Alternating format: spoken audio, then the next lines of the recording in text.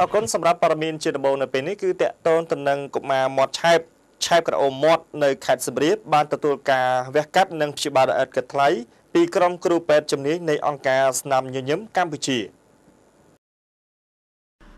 អង្គការស្នាមញញឹមកម្ពុជាសហការជាមួយនឹងអង្គការស្នាមញញឹមអាស៊ីនិងអង្គការ Future Smile China ដែលមានគ្រូពេទ្យជំនាញឯកទេសខាងវះកាត់បានចុះទៅជួយធ្វើការវះកាត់ជូនទៅដល់កុមារឆែបមាត់ឆែបក្រអូមមាត់នៅខេត្តសៀមរាបដែលឥតគិតថ្លៃចាប់ពីថ្ងៃទី12ដល់ថ្ងៃទី16ខែសីហា2017នៅក្នុងបរិវេណមន្ទីរពេទ្យបង្អែកខេត្តសៀមរាបលោកច័ន្ទកកចយនាយកប្រតិបត្តិអង្គការស្នាមញញឹមកម្ពុជាបានដឹងថាអង្គការស្នាមញញឹមកម្ពុជាបានចាប់ផ្ដើមវះកាត់មាត់ឆែបនិងឆែបក្រអូមមាត់ចាប់តាំងពីឆ្នាំ2002មក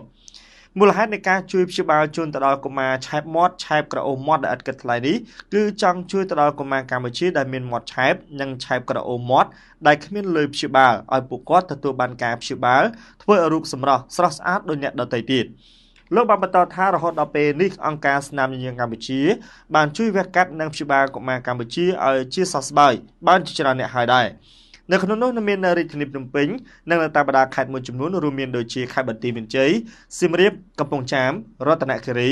កំពតប្រសេនុនិងខេត្តតាកែវហើយសម្រាប់ខេត្តសៀមរាបនេះគឺជាលើកទី6ហើយដែលទទួលបានការវះកាត់កុមារឆែបមាត់ឆែបក្រអូមមាត់ដែលឥតគិតថ្លៃលោកប៉ិនប្រកាសអភិបាលរងខេត្តសៀមរាបបានមានប្រសាសន៍ថារាជរដ្ឋាភិបាលកម្ពុជាបច្ចុប្បន្ននេះមានការយកចិត្តទុកដាក់ខ្ពស់ចំពោះសុខភាពរបស់ប្រជាពលរដ្ឋនៅគ្រប់ទីកន្លែងជាស្ដែងនៅថ្ងៃនេះដោយមានការគាំទ្រពីរដ្ឋាភិបាលអង្គការស្នាមញញឹមកម្ពុជាសហការជាមួយនឹងអង្គការស្នាមញញឹមអាស៊ីនិងអង្គការ Future Smile China បាននាំក្រុមគ្រូពេទ្យជំនាញឯកទេសខាងវះកាត់មកជួយវះកាត់ជូនទៅដល់កុមារឆែបមាត់ឆែបក្រអូមមាត់នៅខេត្តសៀមរាបដែលឥតគិតថ្លៃលោកបានបន្តថាកុមារឆែបមាត់និងឆែបក្រអូមមាត់ជាជំងឺពីកំណើតហើយក្រសួងសុខាភិបាលមានមូលនិធិសម្រាប់ដោះស្រាយនិងជួយទៅដល់កុមារកម្ពុជាទាំងនោះដែរសម្រាប់កុមារកម្ពុជាឆែបមាត់និងឆែបក្រអូមមាត់គឺមន្ទីរពេទ្យមិត្តភាពខ្មែរសូវៀតព្យាបាលវះកាត់ជាសះស្បើយជាច្រើនអ្នកហើយដែរនៅក្នុងនោះការងារនេះគឺបុគ្គលិកនៃមន្ទីរពេទ្យទទួលបានការបណ្ដុះបណ្ដាលពីគ្រូពេទ្យជំនាញពីបរទេសជាច្រើន